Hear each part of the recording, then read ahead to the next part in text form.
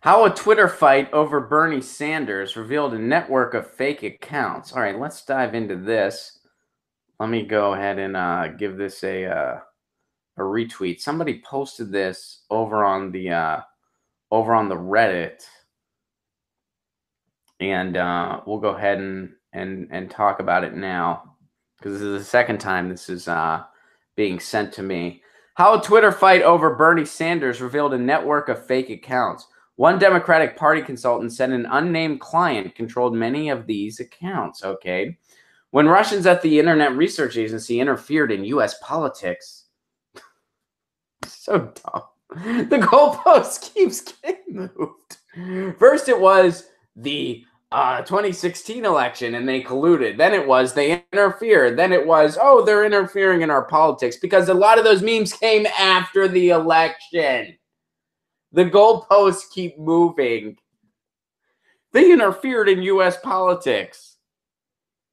What does that even mean? I interfere in U.S. politics every day. So do we. All of us do. All of us interfere. What the?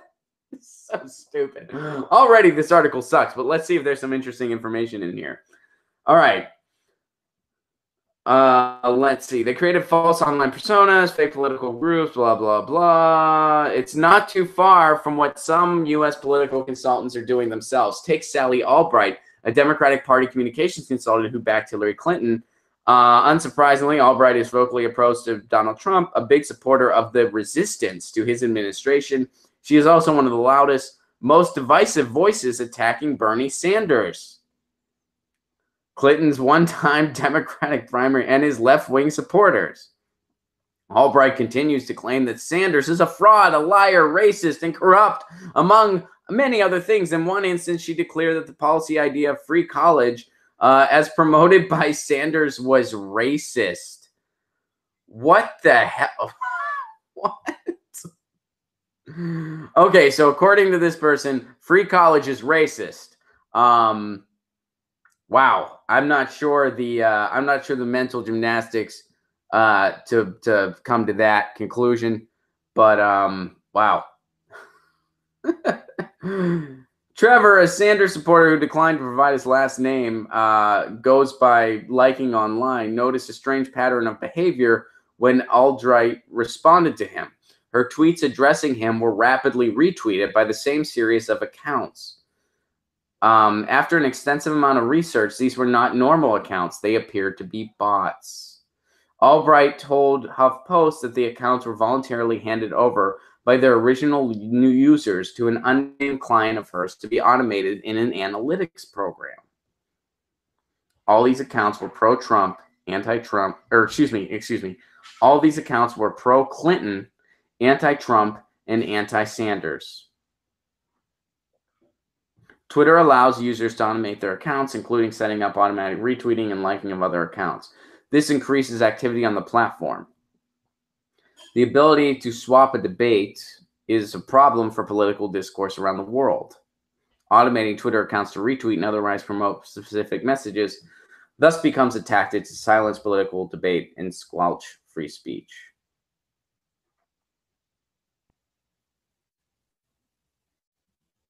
Share Blue was also retweeted by a network of fake accounts, especially when they had something negative to say about Bernie Sanders. These accounts also liked hashtag resistance celebrities like Eric Garland, Harvard professor Lawrence Tribe.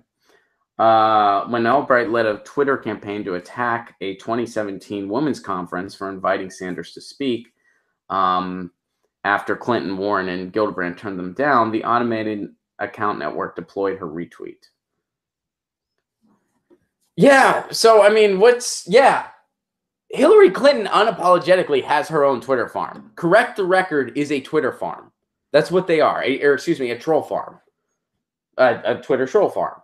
Triple T. So it's going on, and they're okay with these types of Twitter troll farms. They're okay with, if it's from Russia, they have a problem. That's when they have if it's domestic, they don't care. Twitter doesn't care. We're cracking down on false information on Twitter. By the way, unless you're domestic and for the Democratic establishment, then we're fine with you. If you're from Russia and have a bunch of memes that are barely in English, we have a problem with that. Or if you're anti-war, we got a problem with that. But, you know, if you're kind of for one partisanship or another, we're fine with that. We don't care. So, yeah, this is not, yeah, I mean, it's cool that they're finally talking about this, but yes. And I have a feeling that everybody on this stream has been attacked by a Clinton troll before. I totally have. I mean, I've had a Twitter thread where all of a sudden you'll see this person hijack an account, and you'll hear like somebody goes, "You're a Bernie bro," and blah blah blah. "You're an idiot," and blah blah blah, and you're blah blah blah. And then you go to their account and they have 0 followers, and they don't have an actual face on their avatar, like it's one of those eggs. You know what I mean? They're bots. They're freaking bots. Or they're hired trolls. That's what they are. I've been attacked on every social media platform. Then I'll click the thing, and sometimes it is an actual person, yeah, but most of the time it's like, or even if it is somebody that seems like an actual person, you'll notice all they do is troll people to the left of Hillary Clinton, which is, by the way, any progressive. So is that person getting a paycheck from Correct the Record? Yeah, probably. They're an actual person in this case, but they are a literal hired Twitter troll. That's what that campaign did, unapologetically. And a lot of these accounts are fake. So there you go. But Russia. Hey guys, thanks for watching. That was a clip from Get Your News On with Ron, the world's first viewer-curated streaming news show. What does that mean? That means I log on to a stream and people tweet me articles over on Twitter at Ron Placone, or they use our Reddit subsection, which is just Get Your News On with Ron over on Reddit. And that's how we build the show. I'm seeing all these articles for the first time. We are literally getting our news on together. Follow me on Twitter at Ron Placone so you can participate. And this show streams live every Tuesday through Friday at 10 a.m. Pacific Standard Time. So please do tune in. If you want to support this show, you can do so over on patreon.com/Ron Placone, where for as low as $1 a month, you get access to exclusive podcasts every week, exclusive videos, free tickets to shows when I'm performing in your town, and more for as low as $1 a month. Please do consider it. Thank you so much for your support. This has been Get Your News On with Ron.